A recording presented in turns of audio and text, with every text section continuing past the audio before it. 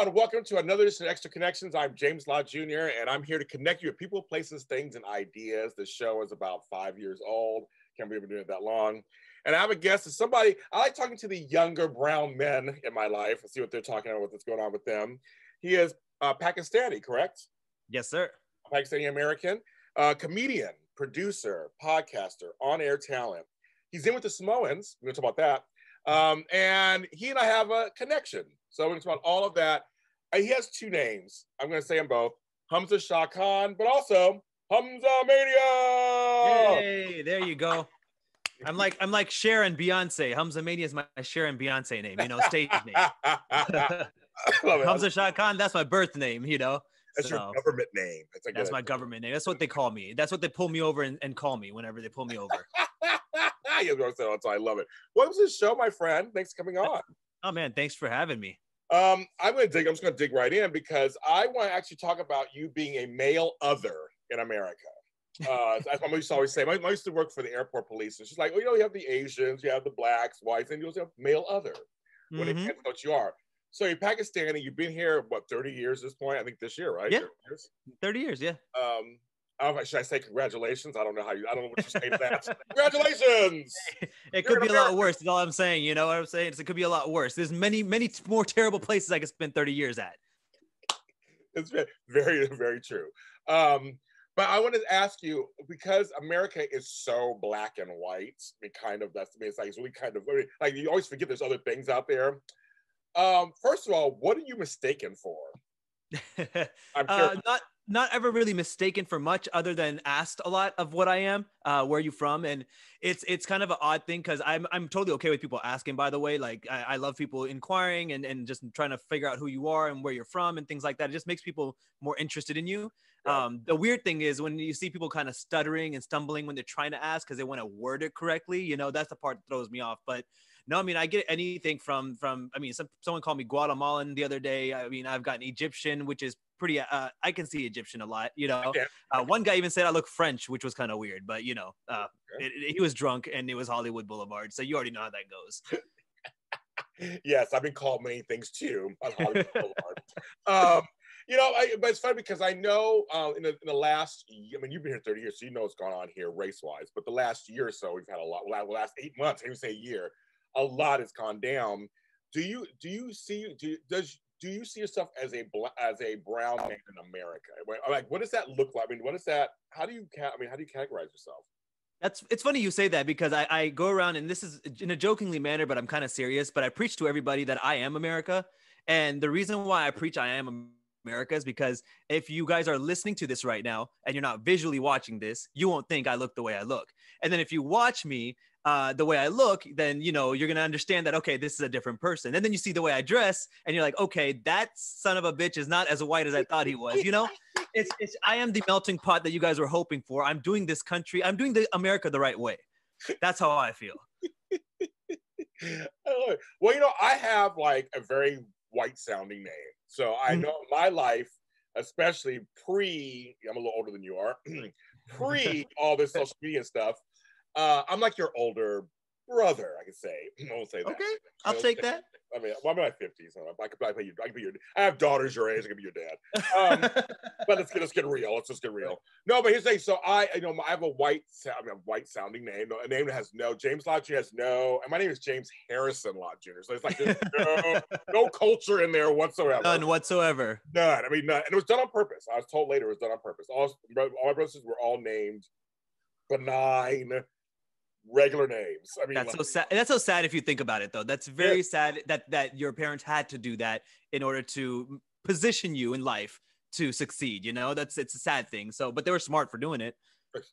They didn't forget they still see me. Yeah. But I think I agree with you on that. I think it's a sad thing, a commentary. But the thing was, and on phone calls, on resumes, they would expect something else to walk through the door. Of course. And I got a lot of those. Okay. Or it's so we're looking for James Lott Jr. I'm like, right. Yep. James Lott Jr. We're looking for James Lott Jr. I'm like, I'm right here. Oh, okay, come on in. Okay. Yeah. I've gotten that too. Believe it or not, actually at a job interview once, because a lot of my expertise when it comes to work, regular everyday work, is building relationships with other companies for a company to get them to grow. So it's always over the phone for the most part. And then one lady actually called me, and she was the only one that admitted it. And I told her I respected her for admitting it, but she said she almost didn't call me in because of my name because she thought I'd have an accent. And therefore, yeah. And I was like, that's kind of terrible for you to say. And I'm also not going to accept this job. But, I appreciate you telling me that. So at my resume, my cover letter, the first thing it says is, even though my name sounds like this, don't be alarmed. I sound American. Like, it's an icebreaker for them too. People love that shit. He sounds as white as his teeth. That's shit. That's what we came here for. All right. I know. I love it. But and it's funny because you're right. It's that weird thing where, sometimes they feel the need to tell you sometimes their racism, kind of like, yeah. James, at first I was just like, wasn't sure about you, but then I saw you and you speak so well. Thank you. Oh my God, fuck you. I quit. Exactly. It's like they have no problem telling us how they feel about that. But I mean, I do in America, it's kind of like there is South Asian, because they always think of Asian as like just strictly Chinese, Japanese, but there's some that's Korean now because of all the K-pop. But there is other South Asian, Indian. Like there's no Indians here. It's First Peoples and Native Americans, but there's Indians, Pakistani also. So, I mean, what has been your overall experience with America in America, being Pakistani American? It's been kind of a challenging experience when it comes to finding myself identity-wise. That was the only main issue I had. Sure, people said things to me. Sure, people have maybe discriminated against me in certain things that I just from the way I look and whatever it is. That stuff never really bothered me, because the way I've always been is, if I'm not wanted somewhere or liked by somebody, that's on them. That's their problem, right? If I feel like I'm not speaking for anyone else other than myself, just to clarify. Right. But the hardest part has been finding things to wear. For example, like if I dressed too much like a white guy, everyone said I was looking like a white guy. Then I would dress something like I would wear Jordans because I like Jordans. Now I'm trying to be a black guy, and it was the weirdest thing. So, and I grew up in Texas, so all we had was black, white, and Mexicans. Yeah. That was the hardest part, in my opinion, of growing up here, is that one, because we were the first generation here, I didn't have any cousins or brothers or sisters, uncles, aunts to look to like, hey, how do we do things? And then secondly, I would just have to observe people, and I would try to do what they were doing, creating this weird kind of odd shaped personality that wasn't really mine, but I was trying to appease to what everyone else was doing around me. That's interesting. I never even thought about that part. About the way you dress. I can't say that. I know what that. People, cultural appropriation, that kind of thing. But I never use for instance, because again, I just brown. I wouldn't even know what you are at first. Right. And if you were around, you could one of my cousins. Trust me. If you just right in the family, wouldn't even know a difference. Right. So I wouldn't. But so I'm thinking dress wise, I guess I wouldn't. Yeah, but I do understand the white thing, because I grew up in the '80s, and so wearing polo shirts and things like that was very white. Yeah. It also meant status. Yep. So it meant you get that Guess jacket with that Stonewall Guess jacket, kids. I thought I was rich. Right. It was such a weird thing, because then in the '90s came out FUBU and Sandra. Then we had stuff that came out for black people, so to speak. But I remember that. So it's funny you said. It just took me back to my time of that. Oh, you're just like a white boy. Oh, you're an Orient. Yeah. You're a zebra. Like, what are you doing? I'm like, I got nice clothes. I'm not trying. There was nice clothes. It was nice quality clothes for a decent price. That's the thing. Because in Houston, when I grew up in a majority black school, and my parents, they, not to make them sound ignorant or anything, because obviously it's one of those things where it's like they don't know anything about this country. The only thing they can go off of is the news and the media, and that's it. And we all know how that can fuck your perception up, right? Part of my language. Yes. But it's so then my friends are wearing FUBU and stuff at school, or people I go to school with. And I'm trying to get my mom to buy me these shirts and stuff, and they're so big. And she's like, you're not wearing that. You're not wearing that. And so I would dress like a white kid in school in a predominantly black school, and everyone would look at me like, what the hell, And then the weird thing was this, and I know they did this on purpose, because our school was 30% whites, and I would say about 60% or 50% blacks, and about the rest of it was mixed, Mexicans and everyone else. And I swear to you, they would put us in classes together based on color of our skin, because I would always be in a class full of blacks and not the whites. And the only reason I knew that is because my neighbors were white, and that's who I was friends with, but we never had classes together. And then as I grew up older, I started realizing wow, they're separating us in our high schools. And I don't even think they know that they're doing it cognizantly, but it was like a shit moment for me, you know? Yeah. You see my eyes getting big. I'm like, I thought I've heard all the racist things in my life. That was something. Now I've been to Houston. I've been to Houston. It's the fourth largest city in America. I think third or fourth largest in America. It is huge. I had some really good barbecue there when I was there. Oh yeah. It is very. I mean, it's a lot of black folks there. I was like, oh, I did not realize that, and a lot of Latino. I did not realize that until I went there. Had a good time in a very good way too, in a very good and like healthy amount of way. You know, in Houston, like I love the diversity there because it is a lot of minorities that are making it diverse. Not just that there's a lot of whites there mixed in with sprinkles, right? It's like there's a lot of blacks there, and there's a lot of very successful black-owned businesses out there, very successful black groups out there that keep their communities up and running and stuff like that. So it's kind of, in fact, I think Houston slept on when it comes to that a little bit, in my opinion. Well, so for you, so trying to find your identity, did you relate more to black folks then, kind of, or white, or were just like stuck out your thumb? Man, black people didn't like me growing up. That's how I feel. They used to pick on me, but I'm starting to understand more that I grow up. Why? Because it's the whole speech thing. It goes both ways. I only learned my English through textbooks. I didn't watch TV in the 90s. We didn't get to watch movies and stuff unless it was Disney. So like we didn't even get to watch Titanic, What? So my dad kept us very like in a small bubble. So when I learned my English, I learned it through textbooks. And in our culture, our intelligence is measured by how well you speak English because it's a second language. English was my third language. And when I learned it textbook. And when I would speak it, I guess people thought I felt as if I was better than them, or I just didn't fit in. And I actually had to force myself to speak in broken English, broken, if you will, if that's what you want to call it, or like try to speak slang. And it sounds so uncomfortable being me, like, what's up, yo? Like, that's not me, So it was just an odd, like, growing up was so fucking weird. It was appeasing my parents, but then everyone hated me in society. But then if I try to appease society, my parents would get pissed off. Oh my God, that's amazing.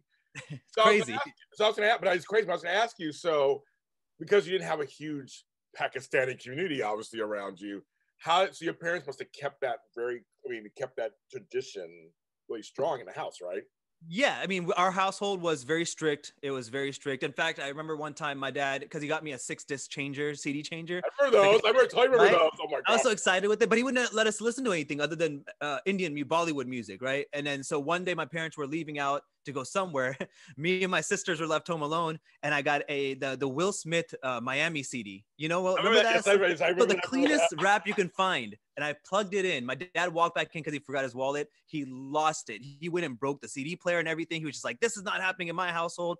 I'm like, it's the cleanest, most pure rap you can find out there, which is Will Smith. Yeah, completely. He doesn't even curse. Like, no. But my dad hated anything that had to do with culture. He wanted us to stay Pakistani, but grow up in America. It was weird. But, his mindset was we only came here for the education and to make something of ourselves, not to take in the culture. But if you raise somebody around a certain culture, that's what they're going to pick up as they move on, I have a very strong connection to the Indian community because I have relatives who are Indian from India. And I did a show at AfterBuzz TV called Bollywood. My girl. I would have loved to be part of that. I almost want to start it again because I grew up with Bollywood movies and the whole history of them, and I love the whole thing. I love it. So me too. They do. I mean, it's fun, and I know all the folks like John Abraham and Shah Khan and all them. I know everybody. You like the new age? You like the new age guys? I'm more of the old school. I like the old school too, but I like the new ones too. And there's some fun movies that were and they started to do things that are different. There was a movie called Dostana that came out years ago. It was very different. I trust me. I know my Bollywood. I can tell, man. I can tell. You definitely do your research on everything. Like smart. That is me. Can't help it. It's a tourist in me, I guess. But no, I have a strong connection to Bollywood. And so when you said that, I was like, yeah, I used to work on that all the time.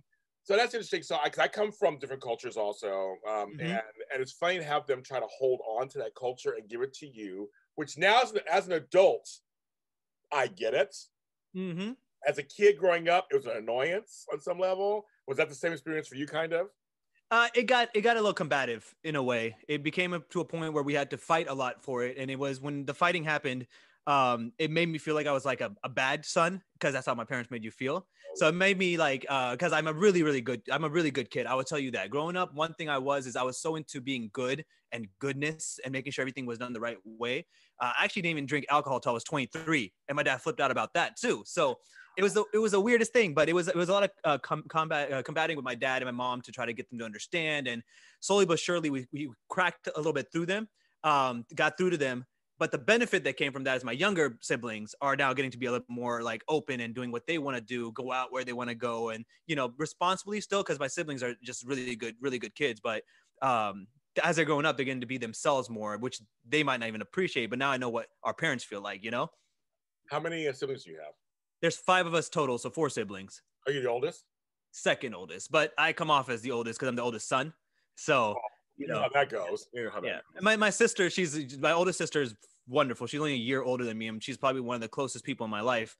The only thing about her is that she's very much, how can I put it? More self-centered than anything else. There you go. So I can't be the older sister the way we need to. Let me think of something thoughtful. Let me think of something careful. Self-centered. Yeah. Exactly. That's the best way to put it. Self-centered. She's smart though. She's a doctor. She became a doctor and everything, but she's self-centered. So doctor. Yeah. Be self-centered. Shit, that's all that. I hope she's not listening. I hope she is. I'm gonna find her and tag her in this. That's no, but the firstborn's oldest son. That's always a big deal. How young are your younger siblings? I'm 33. I'll be 34 in 2 weeks, and then my brother is 25. Oh, and wow. Then my other sister, before my brother is my other sister who's 30. So 30, 25, and then 18. Oh, yeah. Your parents did spread it out though a little bit. They're spread out, man. It's like every 3 years. It's like that's. Yeah, you know what it is, and it's weird because they have to have a specific time of the year that they like to consummate. Because my sisters are all one's 19, the other's 30, the other's 35, and they're all born in August 8th, 18th, and 28th. What? And I'm like, there's got to be a time frame where you guys are just in love that month, whatever month it is. We're doing it. I was trying to think 9 months before then. That's like no, that's why it's December, right? Oh yeah. So for my birthday, they're like, all right, let's go ahead and get some more siblings for this guy. Oh my god, it's so funny. Oh my god, I like that. That's very interesting though, and they're all ended eights. Yeah, 8th, 18th, and 28th. You can't even skip that shit. You can't even. No, it's weird. Okay, so young Humza is 18 years old. Or I don't know. When did you graduate high school? What age did you graduate high school? I was 18, yeah. Okay, so you graduate high school. Young Humza is 18 years old. Do you go buck wild or do you go into college? Like, what did you do next? Like, because now you're an adult. You're an adult, basically.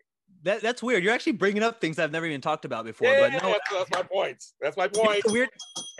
You're doing your job, man. Is this what you guys do? You journalists? No, high school was a really rough point in my life because my parents went through some financial issues in Houston, and my mom, all of her siblings, aunts, uncles, everybody were in Florida. And my mom wanted to move to Florida, and I graduated in 2005. But in 2003, they decided to move us to Florida, which sucked because that was my 10th grade year, in high school. Yeah. So at this point, I grew up all the way in Texas. We went to Florida. And a year later, my dad stayed in Houston to work on his business. My mom and us, we went there. And a year later, they decided that this is not working out. Let's come back. So then 2003, we were in Florida. Then 2004 and 5, I came back to Houston. And then in Houston at 2005, when I'm about to graduate, we had about 6 months left before I graduated. My parents decided they wanted to move to Orlando again. But without waiting for me to graduate, they actually got up, and except for my dad, my family packed up and they went to Orlando. Okay. So I finished out high school by myself, and the day I graduated, walked through graduation without my family there, got in my car, and then drove to Florida the same day. Wow. Yeah, and then that's when I realized that then from the age of 18 to 22-ish, I lived a life of I hate everything. This sucks. Florida sucks, and Florida sucks. Like, I don't know if you've been to Florida. I have made time. I have family there. I know. Oh my God, Florida. So Florida will, if you're not a white person who's like lowly educated, they're gonna make you feel like you don't belong in this place. Like, and Florida sucked. Yes. So then that's when I was like, okay, and I took care of my family because that's how we do. So I worked. I made sure I took care of my family and everything like that. And it got to a point where I was doing too much for a family that wasn't like not. When I say not my family, is wasn't the one that got married and had kids. Okay.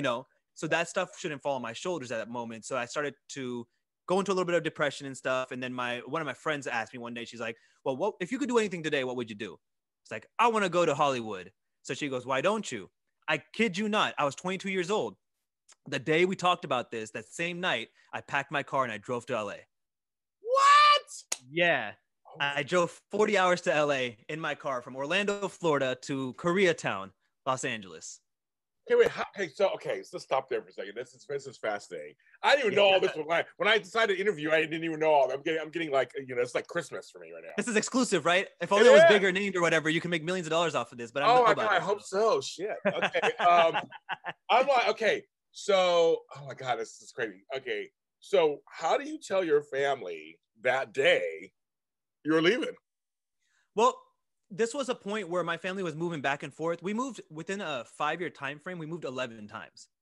Oh my goodness. So there was something obviously going on. My parents weren't sharing with us. Right. Maybe it was financial, whatever it was. But at the end of the day, there's no blame on their end, on my end, because from me, because like, how do you come to another country? I can barely go to another state and get along with people. Okay, exactly. Where like the exact opposite is what you are, right? Yes, yes. So they didn't like it very much. My dad was like not talking to me at all. And, he never talked to me in general. He was kind of like distant. But when I got there, here's the way they responded. This is where they let me know they actually weren't very happy about this. So I got to LA, and back then the family would share an account, a checking account. So all of us worked and it all went into one checking account. Okay. I got to LA. I got to the Shell gas station in Koreatown. I went to go fill up my gas tank, and that shit got declined. So I'm like, wait a minute. I've never had, where did I go? I think I got frozen. There I am. Yeah. I'm like, I've never had my card be declined before. Like, this is new to me. So I was like, wait, I called the bank and they're like, yes, Mr. Khan, you came in here yesterday and you closed your account. And I was like, no, I didn't. And then we're talking. So I called my dad, and his exact words to me were, yeah, I told you I don't want you out there. So either come back and you can have the safety net of being here, or you can be there on your own. Click. And I was like, oh shit. Okay. It got real. I'm in the thick of things. Shit got real. Okay. I don't have a place to go. Checking accounts all froze up. I got my car. What do I do? I was stuck. I was like, okay, I can't even get in the car and drive back because 40 hours is a lot of driving. Like, yeah, it is, I was worn out. Yeah, I'm sure. Yeah. He was definitely trying to break me though, to get me to come back. And I decided to stick it out. So I was fortunate because, believe it or not, my best friend growing up in high school and stuff, he was a year older than me. He graduated a year before I did, and he went off to the Navy. And he hit me up. We always just talk about living in California. And he hit me up and he was like, hey, guess what? I'm being stationed in San Diego. And I was like, well, fuck, Patrick, guess what? I'm in LA right now. And he goes, are you really? I'm like, yeah. So we started talking a bit, and I told him about what's going on. And he goes, well, not for nothing. The Navy's putting me up in a 2-bedroom in San Diego. So if you want to come stay here for a while, feel free to do so. So what was crazy was I was working at CarMax by LAX. Oh yeah, I know that one. I've been there. So for like 2 weeks, I would sleep in my car in the front, and I had a gym membership to 24 on Slauson, and I was showering. Yeah, by my house, like by my house. Yeah, right by Slauson, right. Yeah. So that was, I would go there and I would shower in the mornings, and I go to work at CarMax. And then when he called me and he said, hey, I'm in San Diego, I drove to San Diego, and then every day I would get up and I would drive to LA to work, and then come back 2 hours back and forth. And then it got to a point where, this was 2009, and it got to a point where in end of December, I actually got booked for a TV show called Hawthorne with Jada Pinkett Smith. Yes, yeah. And then when that happened, I got a decent little check for it, and nothing, like the episodes didn't even air. I don't think so, because I think they canceled it two episodes in. And then, but the checks were nice, and then I was able to get a spot in LA, and then I finally got on my feet at that point and continued to build from there in 2010. That's amazing. Now I'm like a bigger fan now than just hearing that story. That's crazy. Why do you think? Okay, so it's a good. I get asked the same question all the time. I'm gonna ask it to you. Why do you think you survived? Why do you think you stuck it? Why didn't you just fold in the corner and like drive off into the ocean, or like go back? I mean, why did you survive? It's the weirdest thing. I grew up in a way where I felt like everyone looked at me like I wasn't anything, and everyone would tell me all the time I wasn't anything. Looking back at it in hindsight now, I realized that I was just smarter as a kid, and most people are threatened by that, especially in the South. Like, right. So what got to me was, I would always tell myself, even though no one else did, is like, there's something about you. I'm telling you, there's something about you that needs to be out in the world. And it sounds very conceited in a way. I don't even like talking like this, but I was like, I'm meant for something. I feel like ever since I was born, I was meant for something. And the one thing I like to pride myself in is when I enter someone's life, I always leave them as a better person, you know. And I feel like that connection I have with people is kind of what I would like to spread out there. So that made me keep going, and it got to a point where it was like, man, it was hard because there was like no food. I was eating chicken nuggets every day, but it was like I know once you get there, and this was 10 years ago, once you get there, you're gonna realize like, damn, this was done for the right reasons. So I kept going for that.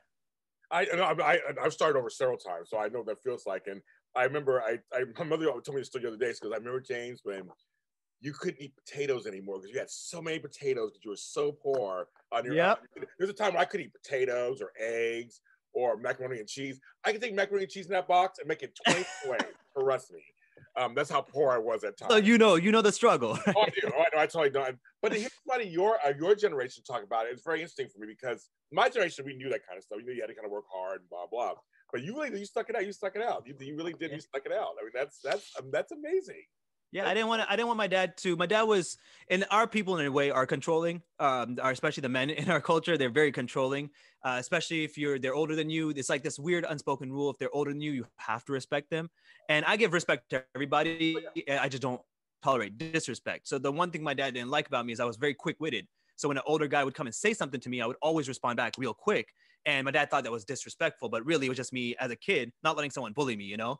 So it's to me, it was I'm grateful for all of it because if you talk to anybody that knows me today, they're all like, how do you know how to do X, Y, and Z? How do you know how to do that? And it's just like, I just learned it because I kind of had to. And because of that, I feel like I'm so far along in life as far as skill sets are concerned.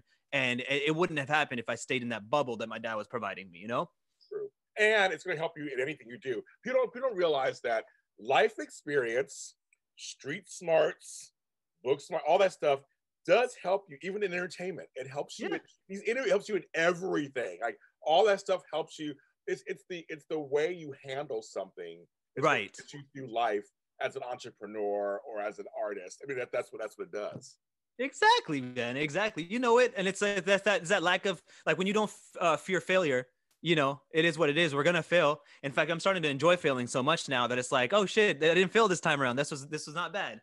So it's just one of those things. It grows, builds character. I encourage everybody to try to move out of their hometown if they can. Anyone listening, just for a couple of years and experience somewhere else, somewhere different. And it'll open your eyes a lot. Like there's so much ignorance in my brain growing up in the South that was washed away once I got out of it. And I'm so grateful for it too, that I learned and grew up from there, you know?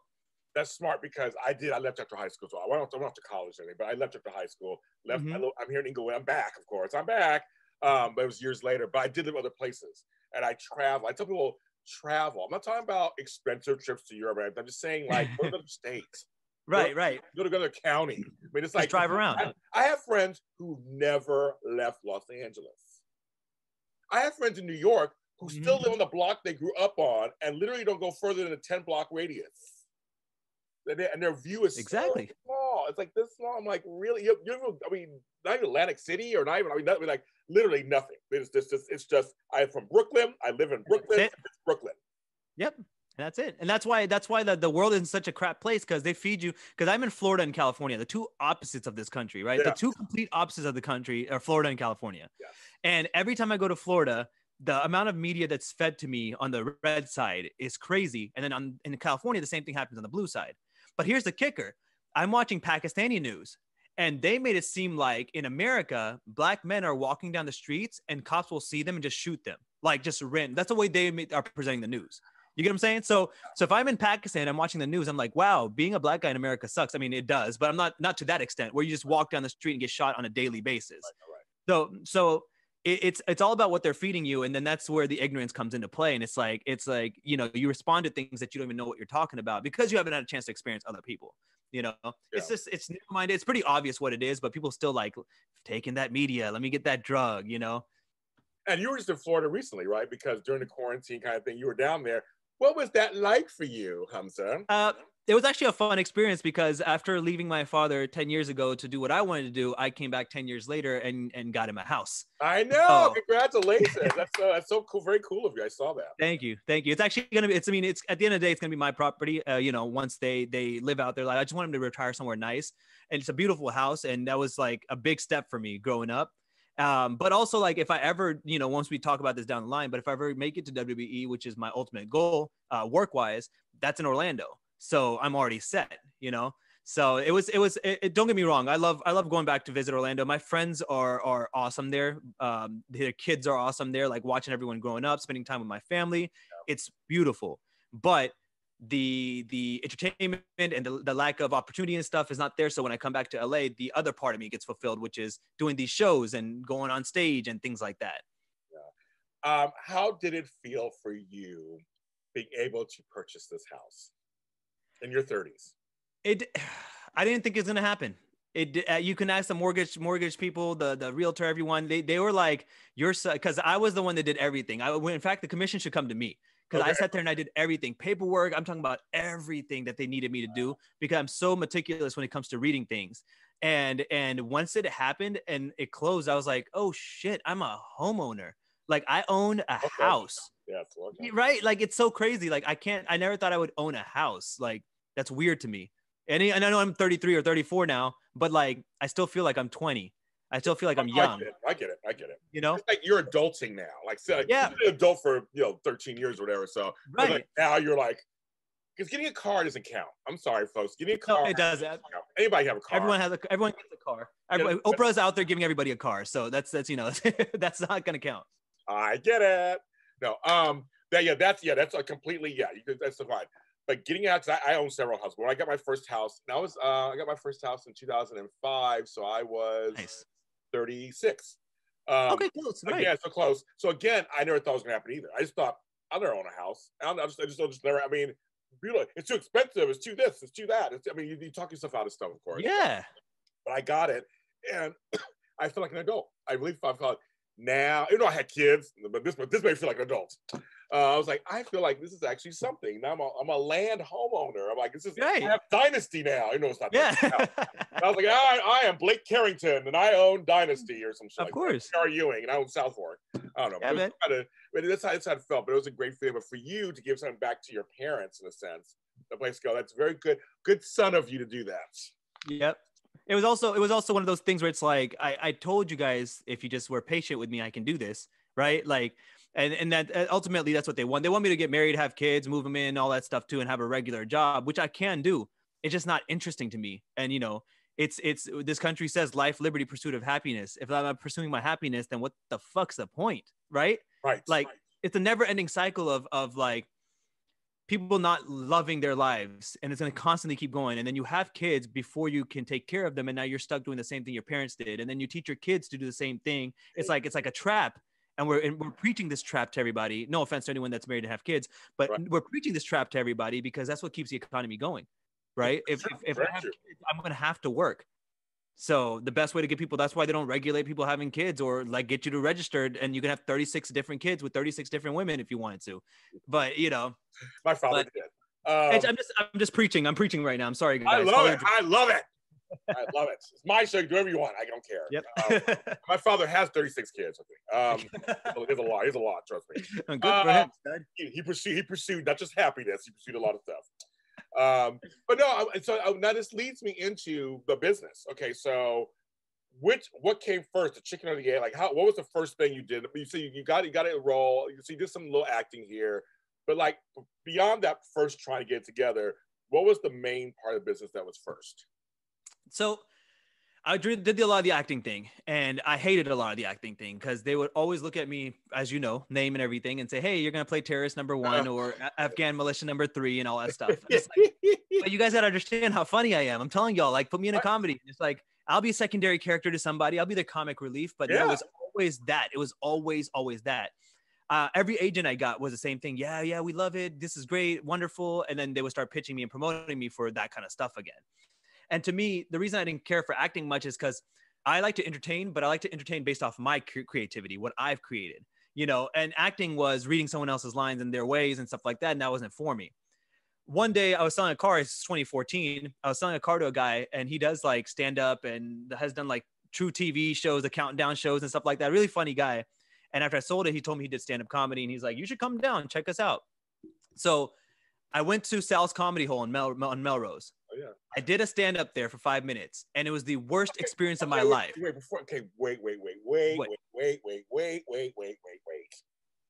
So you sell a car to somebody who says, "You should come on, check us out." How you got to skip over? How do you get from checking someone out to suddenly you're doing 5 minutes of some horrible stand up? How did you? You say, did you always want to be? Did you want to do stand up before? Like what? No, it's because I go around roasting people all the time, and it's just something fun I do. Like I have an equal opportunity roaster. Like I can go through and talk shit about it, and then shit on myself too. But no, it's always, people have always said to me, like, "You're really funny. You should go do stand up. Go do stand up." I'm like, I'm funny on the spot, but when I had to think about it and create it, I didn't know if I could do that. One of my coworkers actually went and did stand up first, and they're like, "Bro, I'm like, he's so bad," and they're like, "He's so bad." And to show him up, I decided to get on stage and do it as well. Okay. Yeah. Okay. So I was curious. I was just curious, like, how? You skipped the point that, like, how did you just all of a sudden? Because I would tell folks, everybody who's listening, watching this, he was very nice to me the other day, and I was like, that's one thing I'm scared of doing. I know Mr. Fearless, I do everything else. Right. That's one thing I'm scared of for some reason, stand-up comedy, and you were just like, just do it. And you told me your experience, your first experience on it. I do it very nice the other day to me, but I was like, I'm going to do it. I know so many comedian friends here in LA. I've had all on this. I need to do it. You're gonna enjoy it more than you think you will. I'm telling you, you'd enjoy it a lot more than you think you would. I know you're probably right. No, you're probably right. But so you bombed. So as you said you bombed. It was horrible. So how did that feel? Well, that's the thing. So that feeling was terrible because I had so much anxiety. I couldn't breathe, stuttering over my words, everything like that. The lights were so fucking bright, like you can't see the audience at all. Right. But here's the thing: my experience was I felt like I bombed. But when I got the video of it, like I told you, it ended up being nice. Like it ended up being going well. And I was like, okay. And people give me compliments after. I'm like, y'all are being nice. Like, thanks, friends. But it was really like, they were like, you did some really solid work up there. So that's when I was like, okay, let me try to continue to do this. And I started doing it more and more, and it got comfortable. The weird thing about stand-up and performing live in general, I'm not sure if you've ever done any kind of stage plays or anything, but I've done live stuff, yeah. Yeah, I'm sure you have. I already knew the answer to that. The anxiety is all there. Like ahead of time, it's all scary. What am I gonna do? It's gonna suck. Everything's terrible. And then when you're done, the high you get because it went well and it goes on for so long. That's a different type of feel, And that high is what kept me going more and more. Like every time. I think the thing was I became a yes man. Any kind of opportunity came towards me, I was like, yeah, I'll do it. I'll figure it out later, but I'll do it. Let's go. Yeah, that's me. I know. Yeah, no, that's yeah. Like your job. That's it. Let's go. It's so okay. So I've seen some of your stand-up specials you post online, and they're good. They're funny. So it's about your family, dating, whatever, it's fun stuff. So these days, because right now, I mean, you did an online thing that I watched not too long ago. But I mean. Well, I have this two-part question. So one will be, what is your comedy consisting of these days? What are you thinking about? What are you writing? Like, what's kind of coming up for you right now? So here's the weird thing, because at the beginning of the year, January 31st, 2020, I quit my day job so I can pursue comedy 100%. Oh my God. Yeah. Yeah. Okay. Well, started, right? I was getting bookings and stuff. I was getting paid for things, and I was like, oh, this is kind of neat. Like if I can do X, Y, and Z amount per week, I can make this much money. I can continue to grow from there. I have this much in the savings. And then Corona hit, and then everything got shut down. So it was like oh shit type stuff. Like I have no income coming in now. All my stand-ups got canceled. All the comedy festivals that I got into got canceled. All that stuff. And that's when I work with Rikishi from WWE. He's a Hall of Famer. And he one thing he always says is adapt. You have to adapt. You have to adapt. The world's going to change. You have to adapt. Yeah. So it's weird because at that point, nothing was happening. And that's when the production of the wrestling shows and stuff came into play, where my creativity can go. As far as comedy is concerned, though, I focus 100% on the sitcom I've been writing. And it's just a funny sitcom that I've been writing for a few years now. And I just keep putting a page or two in it every now and then. And it's starting to build out pretty nicely.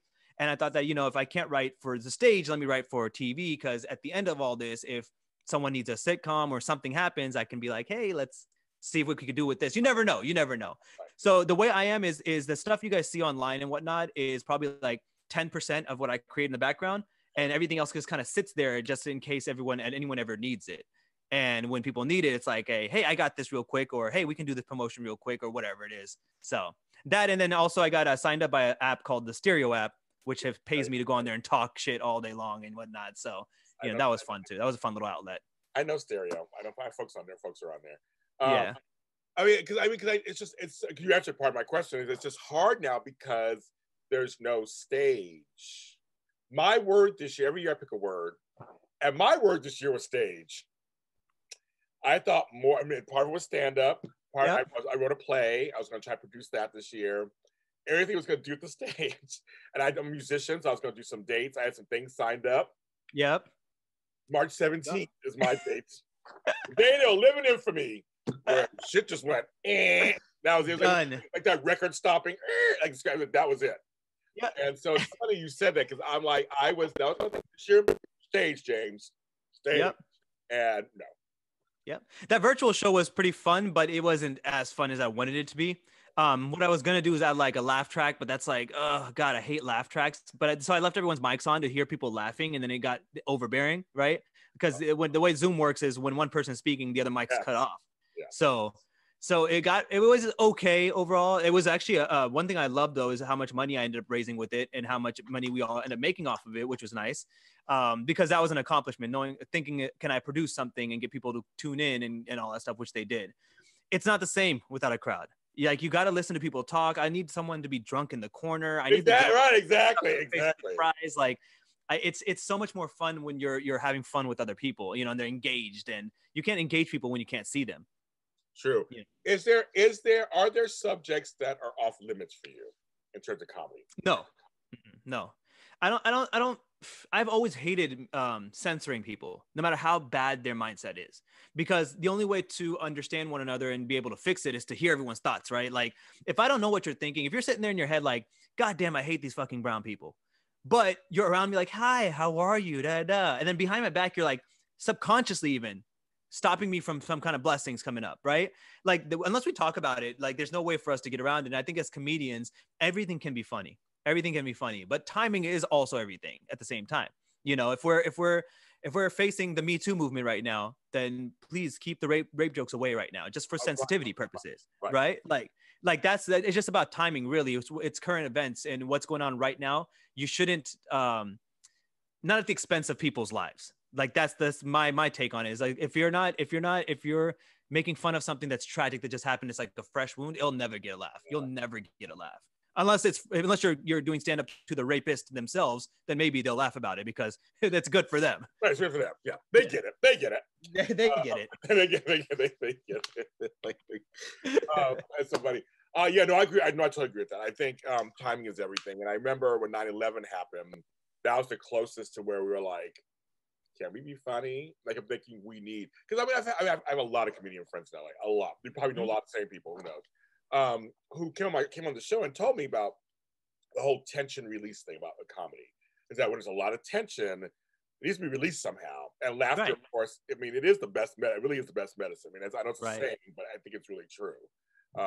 You gotta be silly and have fun, and then you have to find a way. And comedians are great because you guys are observers. You guys grab things in the consciousness that we all know. Yep. Find a way to filter it through your own lens, whatever lens that is. They'd be funny. I love that. Yeah, I mean, that's what comedy is at the end of the day. I think you hit the nail on the head. It's a connection, right? If people are tense, you're tense, and you make a joke that helps you guys kind of connect with one another, there's a way to present a joke that's funny versus offensive. And a lot of people know that. A lot of good comedians know how to do that. It's the ones that are not good who just want to be offensive for that shock value. That's like, come on. Oh, here's an example. I was in Orlando and I did one stand-up in Orlando one time for my family and everyone to come see, which was great. Orlando Improv. And there's a bunch of comedians there, and there's one white kid who walks in, and they all know each other. So this is something, I'm the outcast here. He walks in and he goes up to one of the main black guys there, and he says, hey, I have a joke. I want to run it by you. It has the N-word in it. How do you feel about me saying it? And I'm like, well, in my mind, it says, if you had to ask somebody, then you probably shouldn't be saying it. Right? Like that should give you the giver right there. So he did end up not, he's like, oh, it's so fun. And then the black guy said, because in the South, like the blacks are not as don't say the N-word as they are everywhere else. And he's like, it's a really funny joke, and it's a shame you can't say it because of the society we live in. And it's like, that's the shame, really? The shame's not the fact that his mom and dad or his great grandpa was like beating your great grandpa. That's not the shame. Come on, man. Like, this is the most ignorant thing I've ever seen in my life. And then I got on stage. I swear to God, Orlando's so racist because I said, my LA jokes are not going to work here. My liberal LA jokes are not going to work here. So I said, guys, I'm going to go off top. And I see that you guys are some racist motherfuckers. So let's go to town. And I went in on the audience, man. It was so much fun. Everyone laughed so much. I forgot about the time. And it just turned out to be and everyone's like, this was one of the best stand-ups you ever did. I'm like, because I was ranting, but it was all like fun and games. I made fun of everyone, including my own siblings, including my own people, but then their people, everyone else's people. And in a way, just like, yeah, correct. We adapted. You adapted. Yeah. I mean, seriously, you adapted. It's kind of, and that's the thing because, I've shot across the country and I know different things and you have to know your audience. They say it all the time, like, know your audience, read the room. Like, right. And we see people who come in and they don't read the room. It's completely like, hi. If you could be any more off base than you are right now, you could be any more off base. Like, it's just completely like exactly, dude. You know what I call those people? Those people I call are narcissists. Here's why. They come off as and we get this a lot in wrestling, if anything. And they always come out there like, this is what I want to do. And it's like, okay, but is that what your audience wants? It's not about you. You're here giving them, they paid money to come laugh or be entertained, not so you can give them your version of what you think is funny, right? So if you're sitting there in a crowd full of 13-year-old kids and you're trying to make jokes about getting a job, they're going to be like, okay, it could be funny, but it's not for them. Right? Know your audience is a huge thing, but that's that whole, you just want to be on stage and come off as a big man. You don't really want to entertain people and make them laugh. And that's where I see the difference between the two. Yeah. Now, you're in with the Samoans. I was making a joke earlier at the beginning of the top of the hour. It's like, you with the Samoans because the Rikishi show and all that. So I'm seeing that part of your wrestling stuff is with them. Can you talk about that? That's, we have Samoans in California. They're out here. I had them. I grew up with them here in Inglewood and stuff. So I love me some Pacific Islanders. I do. So how did you get involved with all that? So I'm again. It's just I've always been one of those people that's like reaches out when I want to do something, right? Like if I really want to do something, I just reach out and ask. So I reached out to them. This is a really funny story, actually. I'm gonna make this a kind of a long one. Okay. So please, I reached out to them at the beginning of. Was it 2019? Yeah, 2019. And I said, hey, I want to check out your domain. I've always wanted to be a wrestler. I just don't know if I don't know what the ring feels like. I don't know if I can do it, but man, I would love to try it out. And they said, sorry, our domain's closed right now. We'll let you know when we reopen. So that didn't go through. A few months later, I met a friend of mine who was Taylor Gates. She was with AfterBuzz. I love Taylor. Okay, right. So I worked with Taylor. Oh, I love Taylor very much. And I was like, Taylor, man, I would love to do something like that. Like I loved watching AfterBuzz, the NXT stuff that they did at Raw, SmackDown. So let me try to get in with them. So I went and auditioned with them and did the whole process and everything in April. And then they got back to me and they were like, sorry, it's a no, right? So I was like, fuck, okay. So my podcast dreams are dying. My wrestling dreams are dying. What's happening?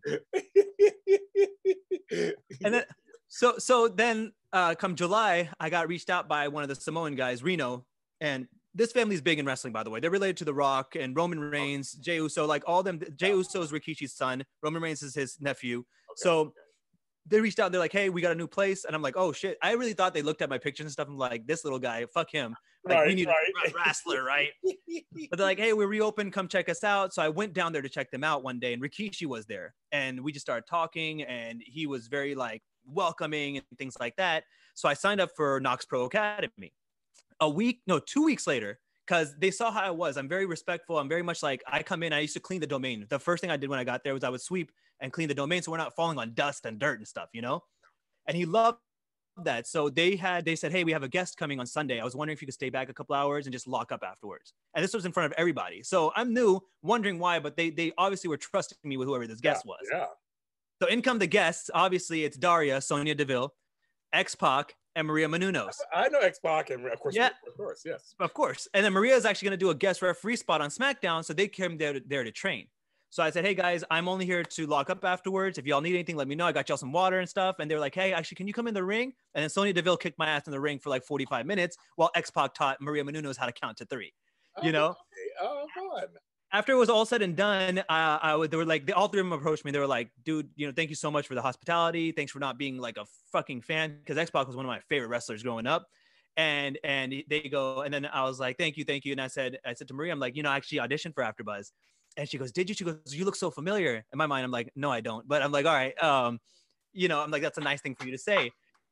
Long story short, she goes, what's your name again? And I gave it to her, and she texted Roxy, and then Roxy emailed me and was like, hey, can you come back in? And then I started working with AfterBuzz at that point as well. So now it's like full circle coming back, and then AfterBuzz shuts down, and then Rikishi likes what I was doing with AfterBuzz, so he's like, hey, you want to start our own podcast? And when a fucking WWE Hall of Famer said, you're like, podcast, let me think about it for all a second. day. Yes. Yeah.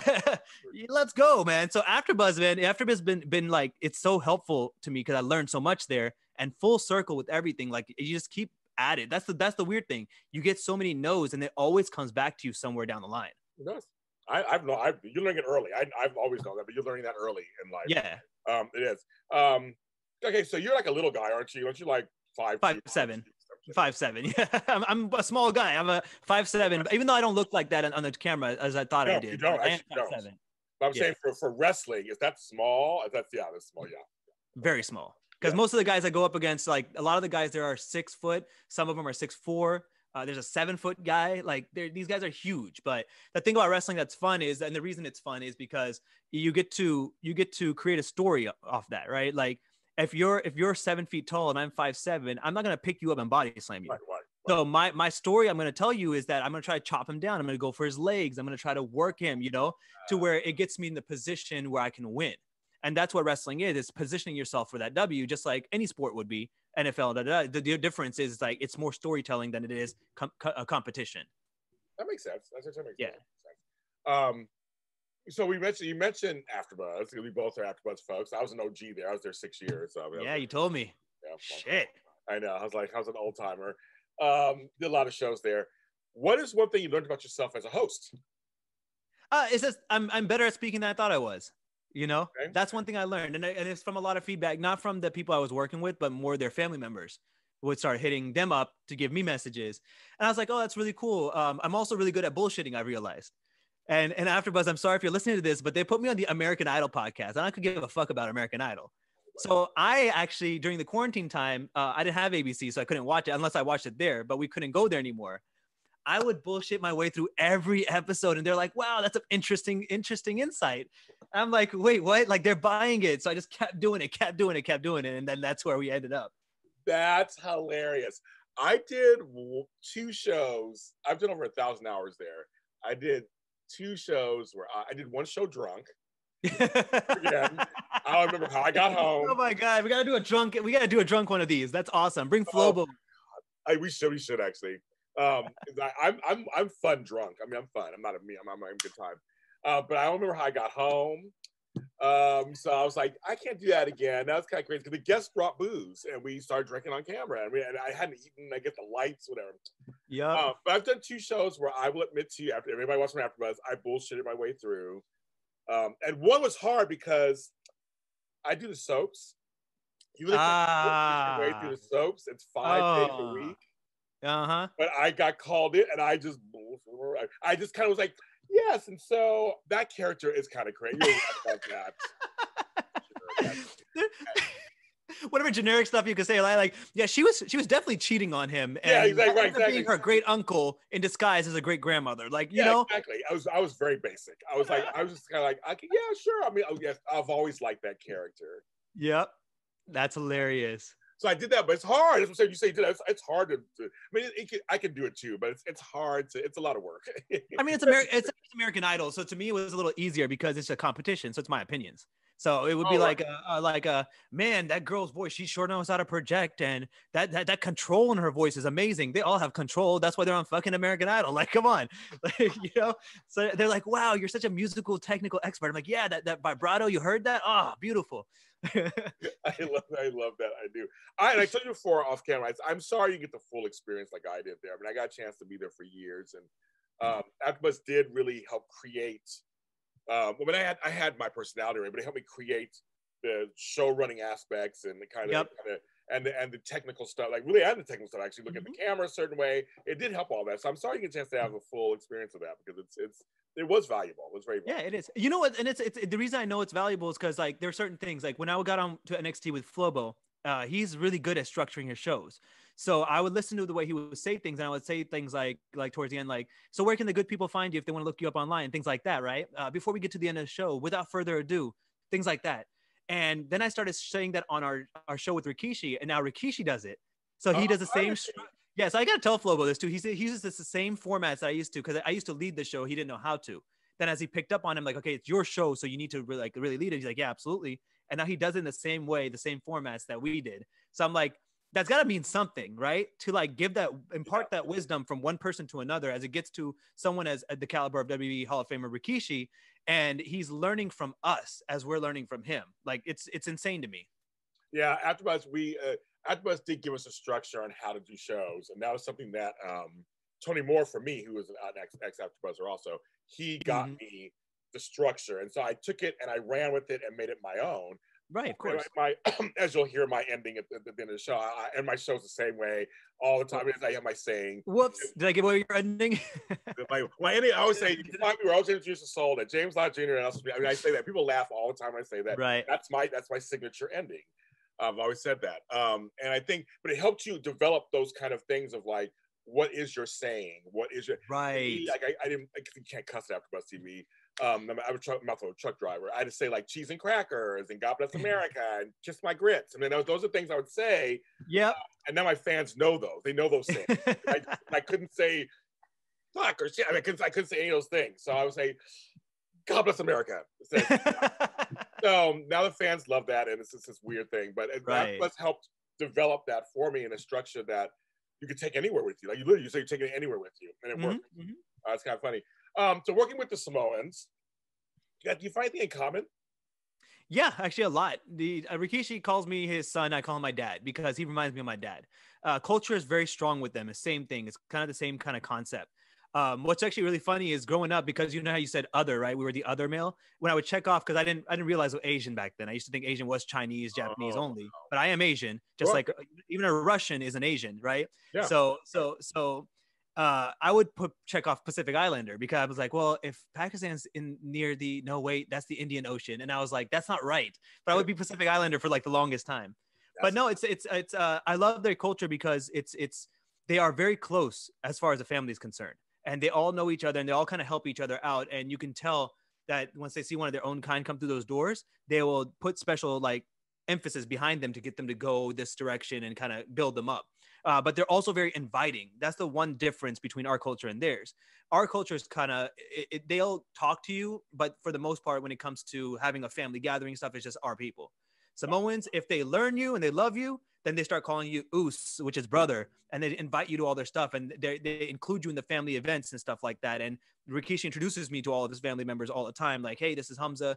He's like my son, and you know, it's very like family oriented. So I don't know. I love it. The culture is awesome to me. They are very proud people. I will say that though. They are very, very proud of their culture. They very, very much love their designs and everything. They all have matching tattoos and whatnot.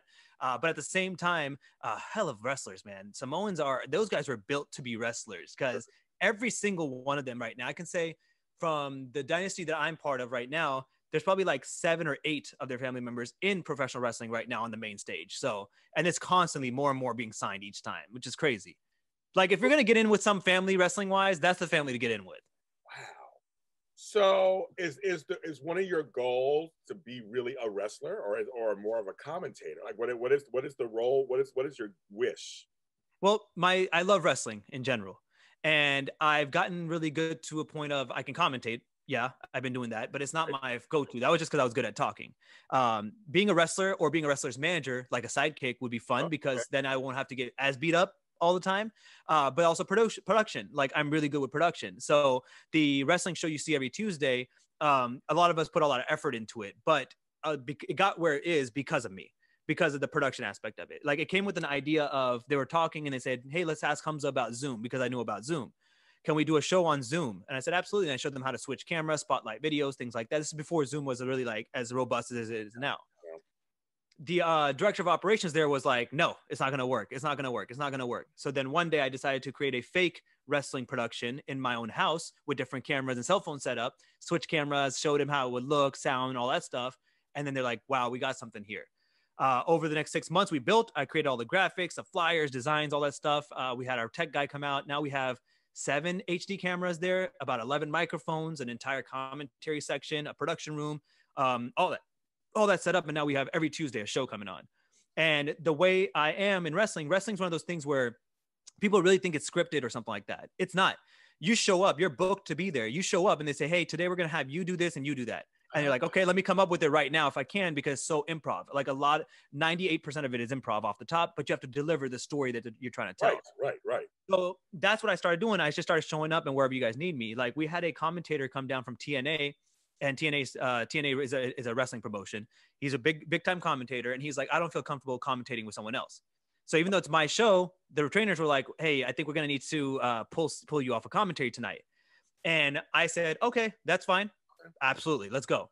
And they're like, all right, well, they like that mentality of it, so they put me as an interviewer instead in the ring, which ended up being nice because the guy I interviewed was Sefa Fatu, who's major in the business right now.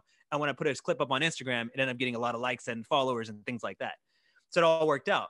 So then I'm flying back from Orlando recently, a couple of weeks ago, and I got a text from my manager or my trainer, and he says, hey, can you bring your wrestling gear tomorrow when you come in? I was like, okay, what am I doing? He says, just bring everything. So I brought everything. He's like, this is what we're going to have you do. Go out there in the mic, cut a promo, like talk shit about people, and we'll see how it goes. And then enjoyed it so much. Now they're continuing a storyline, and now there's a storyline being built around me and my guy who I'm with, which is the Mighty Maki. Humza, you are amazing. I mean, you're amazing. I tell you, I'm a fan of yours. And I'm just like, listen, I'm like, you are, I mean, you have it. You have it. Hey, man, thank you. Thank you. You do. I mean, I'm amazed by the younger generation. I love it. I'm just like, this is very inspiring. I mean, you just like, you're finding your way through the things you want to do. That's the lesson. That's the lesson. I try to tell my siblings, the younger ones, this. I'm like, the way I kind of started looking at life now is we expect every day to be the same. You wake up, you eat breakfast, you go to work, you come home, you watch your favorite shows, you fall asleep. However, I don't look at it that way. I look at it as like a Mario Brothers game, right? Every level is different. And you have to use the skill sets from the days before to get through the next level, but there's going to be some surprises, right? So that's what I'm trying to do. Like I'm trying to every day wake up knowing this is my routine. And as soon as a kink comes in the way where it throws it off, then I'm going to need to adapt and go around it. And I just learned a new skill set I can use in the next level coming up. That's like the best way to explain it, in my opinion. I completely agree with you. I can't even disagree with that. Your birthday is coming up in a few weeks. And you know why you talk so well? Because you're a Sagittarius. That's it. I've been told that many times. They talk. They're good talkers. Everyone would say to me all the time, like, "What's your sign?" Sagittarius. I don't pay attention to signs like that. They're like, "What's your sign?" I'm like, Sagittarius. Oh, that makes sense. Like, I've forgotten it my whole life. Tell you that makes sense. And you're hitting 34, so I'm hitting towards the mid 30s. What does that mean to you right now in your life right now? Absolutely nothing. It really doesn't. It doesn't mean anything to me. It goes back to that same thing of trying to put the same daily routines onto everybody, right? Like people say, I'm 34, so I have to do this, or I must be that, or this is where I'm at in my life. And I hate looking at it that way because there's a lot of people that made it bigger in their life because they didn't stop in the age of 45, 50, 60 years old. And it doesn't make sense for me to settle down and do something I don't want to do right now because I'm 34. Because at the end of the day, unfortunately, I'm not a female, right? I don't have my reproduction stuff's not going to stop. No. So to me, I don't have a timeline. So the only thing that means to me is shit. Thank you for another year. Let's keep going. What's next? No, it's funny. And I'm glad you said it because I tell people all the time because I'm 51, I'll be 52. And I didn't start till I was 30. Hey, looking young, you look 32, 33 right there. Okay. Black don't crack. We already know that. Yep. No. You said it for me. I have to say it. Say that. So I'm 51 years. I'll be 52 in May. And I started this business 13 years. I just celebrated 13 years in the business. And I was 38. Ooh. So I'm just saying what you're saying. I want everybody who's younger to hear you. Just keep going.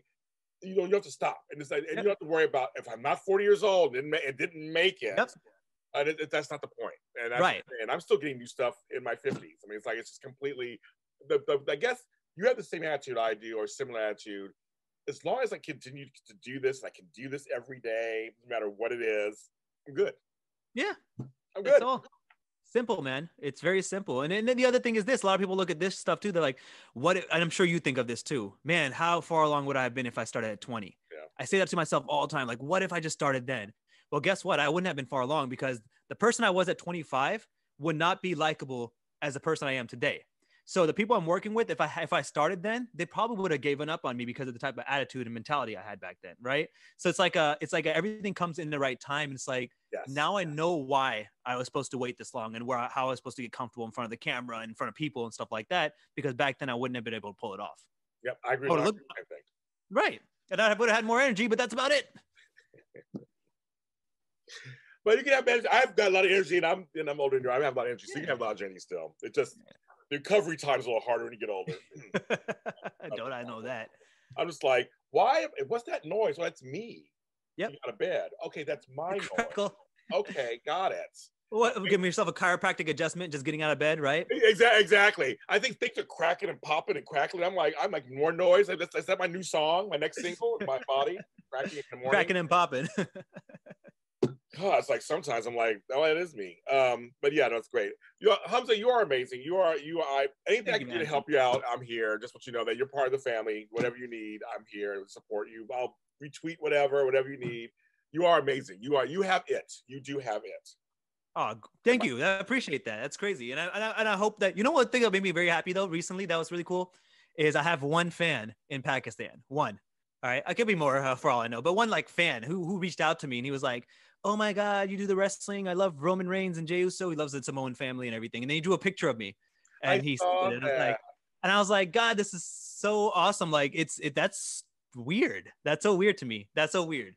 But representation matters. Right. Representation matters. Right. And then it really does, because now looking back, growing up, Saved by the Bell, I mean, everything you used to watch, there was no Pakistani people in any of those shows. There'd be an Indian guy who would be a grocery store owner or a convenience store owner, right? Yep. And that's when everyone started telling me like, oh, why do all your people own grocery stores? And to the blacks, I would say, why do people rob all the grocery stores? And then to the Hispanics, I'd say, why do people clean all the grocery stores? Like, this is stupid. Like, what are we talking about? But no, I had no idea what I was supposed to look like or be in and everything like that. And that's what I'm hoping to kind of give back to my people, because there's a lot of people I know that grow up in the same type of setting I do, but we just don't talk about it. Yeah. And we all have two personalities. We have that one we show our people and our families, and then we have the one that we really are. And it's a shame because the ones we really are really awesome people. And I want to make sure that we can all kind of share it with one another. It's very true. And a lot of us have dual things, we do that. And they call it code switching codes, all the different things. All that stuff. It's kind of like that it is. And you're right. If we could just have just one personality all the time and be accepted on both sides, be better. But representation really does matter. I think that's a very powerful thing. It's someone to see themselves in you and whatever little tiny things you're doing, it's still a big difference. Exactly. 100%. I like that. Humza, tell folks where they can find you and all of your goodness. Well, for right now, you can still find me under my usual stage performance name. So it's Humza, HUMZA _Mania, MANIA, on Instagram, Twitter, Facebook. Instagram's the only place I really post. So everything else is kind of whatever. But also every Tuesday, I want you guys to check out Knox Pro. If you're wrestling fans, if you want, or just want to check it out, Knox Pro Wrestling Academy on their Facebook, my Facebook. Every Tuesday, we put on a show called #IamWrestling. And we created this show to help independent wrestlers, referees, managers get back in the ring because they also lost their platform for performances. So again, Humza _Mania and Knox Pro Academy. And everybody, you can follow JLJ Media on all social media platforms. Seriously, I'm everywhere, from Spotify to iHeartRadio to Deezer, Castbox, I'm everywhere. It's everywhere. Just find this type of JLJ Media. And my online network, JLJ Media, which is on YouTube. Go ahead and type that in. I have over 35 shows ranging from Star Wars stuff to soaps and everything in between. And JLJ Christmas is coming out starting November 30th. My first audio Christmas series called Mistletoe Row, which I wrote, produced, and directed. That's coming out, and that kicks off a whole month of Christmas goodness coming from JLJ Media. Take that, Hallmark Channel. Hey, holly jolly. Exactly. My stuff is good. Okay. Anyway, so that's coming out also. You can follow this show, Extra Connections. It's on Facebook. It's a page on Facebook, Extra Connections Show. You can follow me, of course.